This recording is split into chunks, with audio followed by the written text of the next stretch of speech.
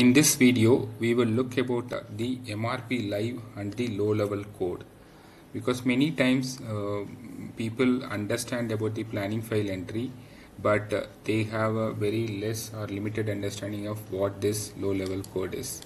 So first thing, what is low level code in SAP? In SAP, materials, like when you say one component, can be part of multiple products. In certain products it can be in level 1, certain products it can be in level 2, like this, correct? A raw material or a packaging material or a semi-finished goods.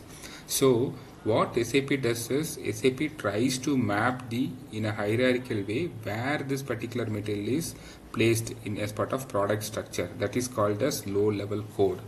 Okay, it is the lowest level of usage in the product structure. So that is how this tries to map it. Okay, you can see this low level code in the material master also. And some of the key points of usage on the low level code. The first is the purpose. The low level code ensures materials are planned in the correct order. So this will help the planning when the MRP live or a classic MRP is happening. Okay, so it will help to plan in the correct order. And how does this order is being sorted is, first it will try to start with the lowest level. So it's a 3-digit number, like you can see it will be 000. So it will try to start the 00 number, and then it will go to 001, then it will try to go to the 002. When I say 000 means all the materials, it will try to take the planning file entry, and then it will try to take all the materials which are all part of the 000. Okay, that is what it tells here during the MRP run. Hierarchy means low level code indicates the materials using higher level assemblies or sub assemblies. It helps to have hierarchical structure. And this low level code cannot be managed to maintain manually. It is an automation of the system. The system only sets the low level code based on the bill of material structure. So when you create a BOM, based on that, this comes and gets fixed in the material master. Okay, so let's see a simple example. You can see these are the explosion levels. You have a product FERT. So the FERT material in this example are all having a level 0. Okay, so explosion level is 0. If you see the low level code, it will be 000 in SAP. I will show that in SAP also. Then the next level you can see is halve, which is like it is having a 0001. Then it has a 0002. Then it has 0003. Now how does the MRP live plans? You can see it will take all the materials which are part of the low level code 0, and it also, if it has a planning file entry, then it will plan them, and then it will go to the level 1, then to the level 2, then to the level 3. So this is how the planning will happen in the combination of planning file entry plus the low level code.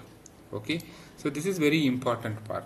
So where can we find this? You can find this in the Mara table, or you can also find it on the material master record also. Each material has a low level code, and this is determined by the bill of material, which we have already seen it. Okay, and also when you go to the material master in MM03, if you put the material and see that, you will be able to find the low level code.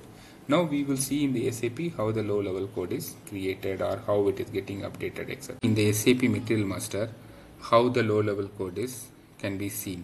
So if you go to a material, then if you click the information icon on the material, now you can see there is a low level code that has been created, correct? So this is a low level code. So for every material you will find a low level code in the system. Okay, now I am just going to show you a set of materials. So here you can see this, these are all my materials, something which I have created. So all of them are having a low level code.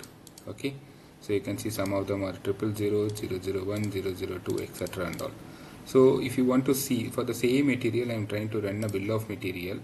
There you can see how it is being created. Okay, so this is a bill of material. So I have to run some plant and other thing. You can see this material will have a 000, and then this material, let me try to show you this one. Yes, let me keep it like this. Okay, so the M25_1 has a 000. That is the finished goods kind of thing. Okay, below that you have this 10, 20, 30, 40, which is having 25, C1, C2, C3 and all. So you can see they are all having 001. You can see here, where is my low level code? I can try to bring the low level code here. So let me try to bring the low level code here. Check this. Yeah, let me try to.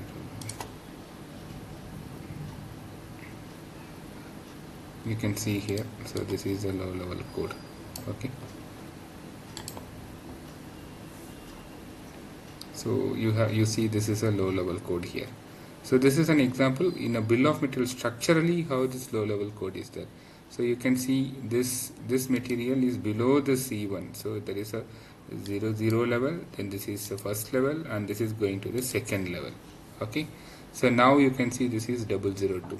So this is how the structure is getting filled in the bill of material. Okay, now let us look at the planning file entry. Okay, so whenever you go to a planning file entry, that time you can see you may have the planning. So here there is no planning file entry which has got activated, but along with the planning file entry you can see some of the code levels. Okay, so 000, 001. So this is what I said, like system will first to try to plan all the 000s and then 001s. Okay, so this is all about the low level code, and in MRP live this is very important because based on this low level code only system will be planning the MRP live data.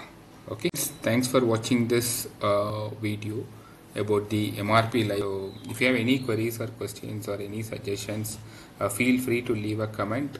We will take the conversation from there. Thank you very much. See you in the next one.